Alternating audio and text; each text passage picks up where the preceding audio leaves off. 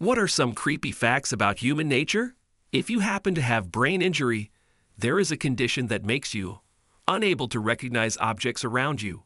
Like you will see a fork, the colors and the shape of it, but you can't know how to use it, if it's edible or not, etc. Pretty scary thing to imagine. I forgot how to read once, literally even things that I fully knew what they said, like the label of the coffee creamer on my desk. I couldn't read them. I saw the letters and the words, but I couldn't even recognize them as letters and words. That scared the hell out of me. I can't imagine losing a higher function, like being unable to identify what a fork is and what it is used for. But the worst in my mind is people who can no longer recognize faces. Learned memories, i.e. people 100% sure they remember things which actually never happened, but were told many times by media, memes, and others. I observed this for a certain episode which happened less than 10 years ago. Everyone whom I asked witnessed it, themselves personally, but they all clearly remember it. In a way, it was presented in memes and jokes, and not how they actually saw it happen. Look up bystander effect and mob mentality. There's another one I forgot the name of as well, that's similar, where people will do terrible things they are not comfortable with when a person in authority is giving them orders, saying it's okay. It's scary how easy it is for good people to do terrible things or ignore terrible situations. They themselves have the convenient power to fix. Your frontal cortex breaks you via your decisions. It's where all the critical thinking goes, through the manual computer of dopamine pathways. Ever wonder why decisions are so crazy in your dreams? Or why it makes a little too much sense in the moment? Frontal cortex is off during REM. Grandma didn't abandon having a filter. With age, the decay of her frontal cortex is no longer preventing her from saying awful or embarrassing things. Bump your head in some kind of accident. Hope it wasn't the front, because if so, your chances of committing crime just rose more than 100%. After a back surgery, your organs might have been moved to perform certain parts of the surgery.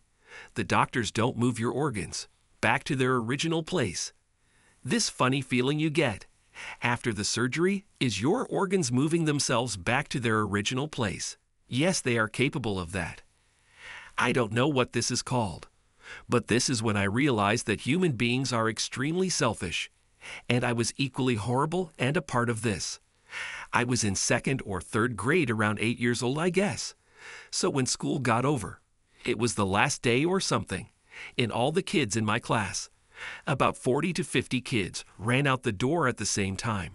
One of the girls in my class fell over. Kids kept trampling over her, and some of us noticed that, but if we stopped to help our bend down, we would also get trampled over, so we just ran and left. I still feel so bad about that. Thankfully, nothing happened to her, and she just scraped her knees and elbow. But I feel so bad about it till today. There's another comment on here about internal voice. About that from my experience. I've noticed the people who think mostly visually, emotionally, and people who think by mostly talking to themselves and questioning everything do not have a very good chance of understanding each other. And one person might get sick of the other one because of how they think or how they like to have conversations. Example, someone who likes to ask lots of questions versus someone who wants to get the idea across with as little thought as possible. My example isn't the best, but I've had conversations about this with people. And as a person who thinks mostly visually, there are people who cannot understand why or how I think the way I do. My roommate likes to talk loud about what he's thinking while he's organizing or figuring something out, i.e., okay, so I put this here, then it will fit with that, but it's always just little bits. It annoys the hell out of me. It's like having to read aloud every sign you pass to be able to understand it. Sociopaths just lack the empathy. People who are normal have empathy, but they have all of the traits of sociopath too. In fact, our empathy can drive a normal person to commit horrible crimes properly motivated. Our emotions can cause us to do things much worse than a sociopath. Pick someone's dog. Also, their kid punch their grandmother. Do those things and see people become something to fear. You aren't you. What you see when you look in the mirror is just a protective casing, created by your parents mixing their DNA together. What you are is actually just your brain, eyes, and nervous system. If you want to get more into it, your thoughts are just your brain, dictating what it thinks is right or wrong, in order to keep itself alive for as long as possible. Human nature, the bystander effect, is creepy as hell. For context, I'm a psychologist, so this is a thing everyone in psychology will study at some point. Multiple studies were conducted to gather information on what it is and why people act the way they do. Long story short, if somebody was screaming bloody murder because they were being stabbed, shot, or even being kidnapped, it won't matter if it's happening in a large crowd or not. In most cases, if everybody sees it happening, but nobody does anything, everyone around will go on with their lives and not bother helping the victim. There's around a 27% give, 1 to 3% higher or lower chance that someone will react to the situation and intervenes. Statistically, that's very low. The fact that most people would do absolutely nothing while witnessing a horrific event is terrifying. The bystander effect is even stronger if nobody around has any association with the victim. The feeling of impending doom is a real legitimate medical symptom. It can precede a major event like heart attack, anaphylactic cardiac arrest, seizure at sitting in the hospital. If you have a patient that's looking kinda iffy, and they mention feeling dread, feeling like something bad is about to happen, or other related signs, we take it very seriously, and I roll the code cart into their room right the fuck away. I am a former nurse. I always knew when I was going into a shift that was going to go sideways at some point. I referred to it as my feeling of impending doom. Some parasites make humans more attractive, so they can pass on their parasites to the next person. Like bacteria, parasites can alter our behaviors to be more attractive and sociable to spread the parasites to others. Unlike bacteria or sudden infections that alter our behaviors momentarily, parasites sit dormant in our bodies, and it lives with us for all of our lives, secretly pulling the strings. The uncanny valley phenomenon suggests that we've had to fear something in human history that looked human, but wasn't. I'm talking things that are almost human, but not quite. Corpses don't creep me out as much as duplicate horror or lifelike dolls. I figured this has to do with avoiding dead bodies. A body in a casket likely had work done by the mortician to make it look more lifelike, so the viewers don't get all weirded out. Once you are dead for a minute, your face looks very weird and mannequin-like. Dead bodies are disease vectors, so avoiding, or at least being, very cautious around them, it keeps you safe. Children are more or less sociopaths. We teach them empathy, kindness, and sharing. There are several psychologists that hold the belief that in a societal breakdown scenario, children will actually fare better than adults once they arm themselves, because adults will have a harder time murdering another human.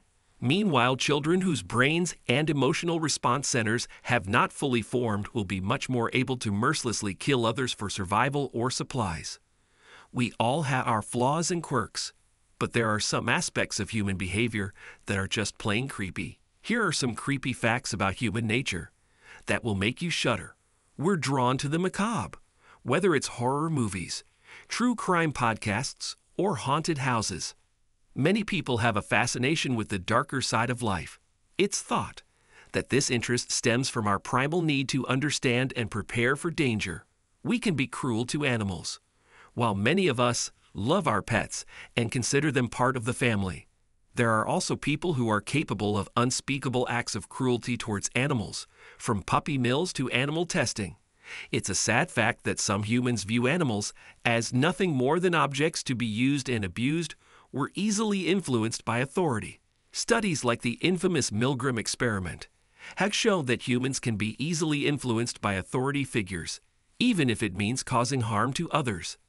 This is a disturbing reminder of how easily we can be manipulated.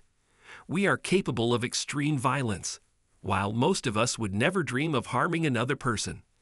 There are those who are capable of extreme violence, from serial killers to war crimes. It's a chilling reminder that human beings can be both the best and the worst of creatures. The human brain has evolved to tell the difference between humans and humanoid creatures. For example, you see someone walking down the road and go, "Oh, that's a person." But your brain sets off alarm bells because something just isn't right about this person. From the last time I looked this up, scientists have no idea why we evolved to have this mechanism. But we do. It's very disturbing. The eyes have a separate immune system than the rest of the body. If your body's immune system realizes your eyes exist, it'll attack the eyes and reject them from the body as it would a virus, because the eyes are not only incredibly vulnerable to infection due to the moisture, there are also a direct connection to our brain. This necessitates an additional layer of immune security. A separate immune system has several advantages. Firstly, pathogens cannot travel from the eyes to the body or the body to the eye. You wouldn't want a stomach virus to make you go blind. A normal immune response in the eye would mean swelling, which would destroy the eye. The eye has several different layers of security, specifically because they are so important. The call of the void. This occurs when humans are on high places like rooftops or cliffs and get the urge to jump. It's actually pretty common. I heard Dr. Carl on a podcast say something to the effect that your brain is constantly playing out hypothetical scenarios, and sometimes they slip out coming out as actual thoughts, rather than your brain trying to be prepared for various situations. Our brains suck for modern culture. Every time you remember something, it's not 100% the same as the last time you remembered it. We process things serially, have health problems from sitting in a desk for work all day. We have emotions that make it difficult to be what is considered decent 24/7. I could go on, but basically, we are not made for our modern culture. We are one of the most violent things on earth yet. So social we legit will help even our enemies when needed. It's creepy because we will easily team up and go back to killing each other right afterwards. We are a death species and only really choose to grow or develop when our personal survival is threatened with actual extinction. The worst part is that when we do grow, we have an extremely short cultural/societal memory. We are hyper-tribal, easily divided and exploited by our own. I was taught in my youth that giving to the point of self-neglect was proper. If people needed it more than you, then I would be upset when my expectations of others to do the same fell short in regards to me and things I needed help with. It wasn't until years later I realized that due to the laws of attraction, people who are generous givers mostly attract people who are selfish takers. After some time, I realized I must be diligent about identifying and setting boundaries to those people before they bleed me dry. The same analysis. I've tried to align myself with like-minded people and found a nice slice of happiness with a good group of people. Being someone with autism has taught me that most people will tear you apart if you are different. It doesn't matter what it is. You have a trait that some consider a disease or undesirable.